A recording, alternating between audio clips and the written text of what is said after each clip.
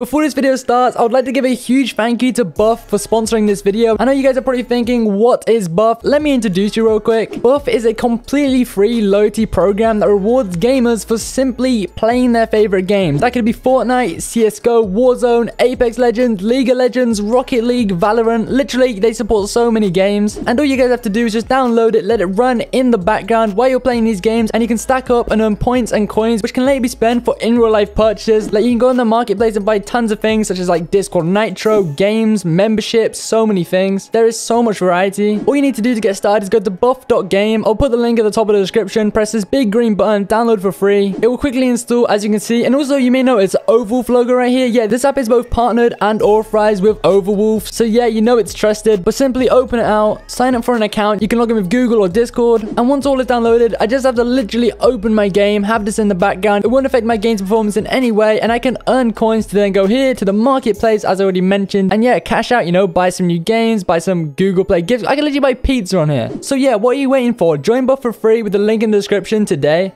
Yo guys, what's going on? It's your boy Fxtch here, back with a brand new YouTube video. And in today's video, I'm going to be showing you guys, we're just going to get straight into this. I'm going to be showing you guys the best NVIDIA control panel settings, the all-around best settings for gaming and performance on Windows 10 systems. So I guess this could work for any systems, but dedicated more to Windows 10 and just gaming in general. So the optimizations I'll show in this video and the settings will work for any game. It isn't just Fortnite, but they do work especially for Fortnite. Now, of course, I do just want to get straight into this. If you go ahead to enjoy the video, the least you can do for me, you know, is just drop a like, subscribe, all of the good stuff. Literally takes 2 seconds, really to support the channel, and you can always just give me that chance and unsubscribe later down the line if you no longer enjoy my content. It just really does mean the world to me. But yeah, let's just get straight into this. I don't want to have a long intro. I'm over on my desktop right now, as you can see. I'm just going to navigate to my NVIDIA control panel. You can just right click your desktop anywhere and you should see it right here. If it's not here, you can just instead search it. So NVIDIA control panel, you should be able to find it. And if you can't find it here, maybe try your display tray. So all the way down here, you may find it here, and if you still have not got it, you could maybe just not have it installed, because that can be the case sometimes. So what you want to do is just search up store and go into the Microsoft Store, and you can download it there. Just make sure that you do have 100% an NVIDIA graphics card, otherwise you will not have the control panel. But assuming you can all get to it, I've got mine open right here. All you want to do is we're going to start with the adjust image settings with preview. So the first thing you want to do is basically choose a third option, which is use my preference emphasizing. You want to basically move this, it should be set to balance. You want to move this down to performance. You now want to click back to the second one, use the advanced 3D image settings. Just make sure this does say performance right here, and then what you want to do is press take me there, and basically what that will do is it will take you to the manage 3D settings tab. So once you're on here, you basically can just copy mine. So what I'm going to do is let you guys basically pause the video, copy my settings, and I'm going to actually go through them and explain them right now. But for the most part, these are the best, most optimized settings you can possibly have for more or less any game out there, and just Windows 10 gaming in general. But let's actually start from the top. So assuming you've now actually paused the video, I guess copy them, or you can just copy them as we go through. There really isn't much to talk about, but image sharpening, you want to have sharpening off, scaling disabled. You don't want your image sharpened. You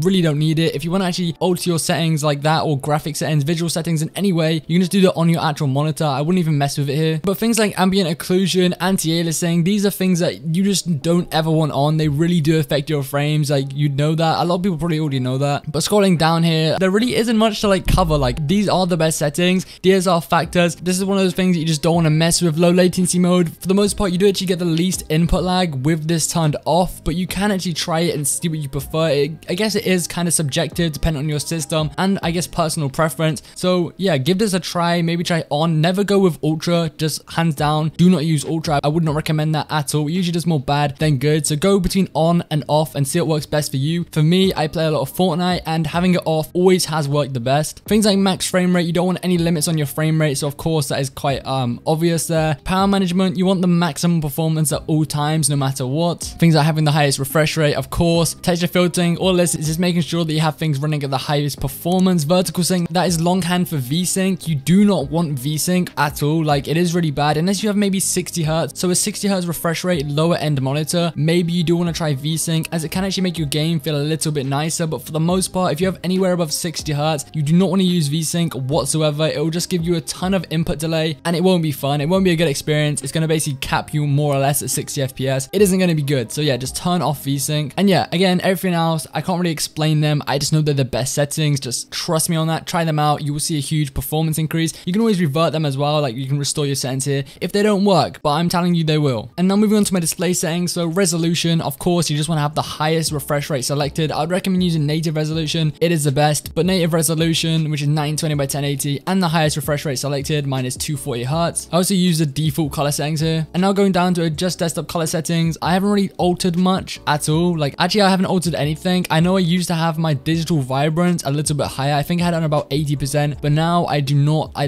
just haven't changed anything. And I just have it on its default 50. None of this will affect frames or performance, but I would actually recommend that you do maybe up your digital vibrance. It can make some games look very good. So maybe put it to like 70, 80%. It could be nice for you, but again, it's all subjective, personal preference. Things like rotate display, none of these really matter too much. Now moving down to adjust desktop size and position. Now mine is a little bit different because I actually have a dual PC setup. So a gaming PC and a streaming PC, like two dedicated PCs. So mine is a little bit different to what you guys will need, but I'm going to run you through it here. Just don't copy mine directly. So for your scaling mode, I would recommend you use full screen. So full screen scaling mode, okay? Full screen. Now everything else you can actually copy. So perform scaling on. You do want to have this on display, and I would recommend you also override the scaling mode set by both games and programs. And now the reason you do want to perform scaling on your display is because basically if you do on your GPU, what this is going to do, it's just going to naturally induce input lag. That's just how it works. A lot of the settings in here, that's all they really do. They can of course affect performance and such, and that's why you've got the good 3D settings, but a lot of it also is about getting the least input delay and like input lag to your game, so everything's just as responsive as possible. And having this on GPU, it just won't be as responsive. You're not going to get one-to-one response time. And now I know also some of you are probably panicking right now because you only have a GPU option here. That basically just means your monitor does not have a display scaler. That is actually nothing to worry about. Maybe in the future you do want to actually upgrade to maybe a better monitor. I know BenQ monitors don't have a display scaler, and yeah, you are kind of at a little bit of a disadvantage, but it also isn't that big of a deal. But if you do have display, go ahead and use it because you know there is benefits. But now finally the last thing,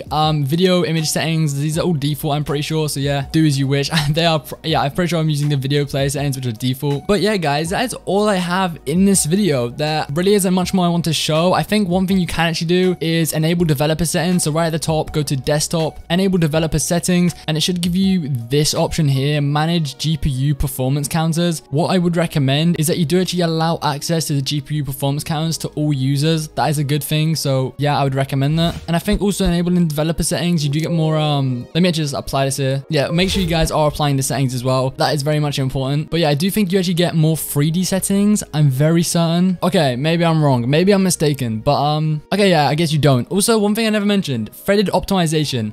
For the most part, you will probably want this on if you have a, I guess, higher end CPU. You can go between the two and see what works, but it basically is just multi-thread rendering. So yeah, if you use multi-thread rendering in Fortnite, let's say, a lot of my viewers do in fact play Fortnite, so you will know what MTR is. And if you do use that, just basically make it correlate, make that setting correlate and choose what you'd use in the actual game. But for me, I have quite a high-end CPU and it is best. As it does actually say on the description down here, threaded optimization allows applications to take advantage of multiple CPUs. So all the processors on your processor, it will use all of them and basically just make sure you're getting the most out of your CPU. But yeah, enough rambling. That is all I have in today's video. I hope you guys did enjoy. Let me know in the comments if this did help in any way, shape or form. It really is greatly appreciated. I love the feedback. It really does mean a lot. I do actually see every comment. I know I can't reply. I can't heart every single comment, but I do see them. Trust me, I see you guys and I see you guys asking me to upload more. And yeah, I mean, it really is appreciated. I have to thank you guys for like everything I have, my whole YouTube channel. I'm literally about to get my 100K plaque and it's amazing. I really do appreciate you guys. And yeah, it just means the most. But if you enjoyed this video, drop a like, subscribe, you know the drill, all of that good stuff. Hope everyone has an amazing day. It's been your boy Fxtch, and yeah, peace.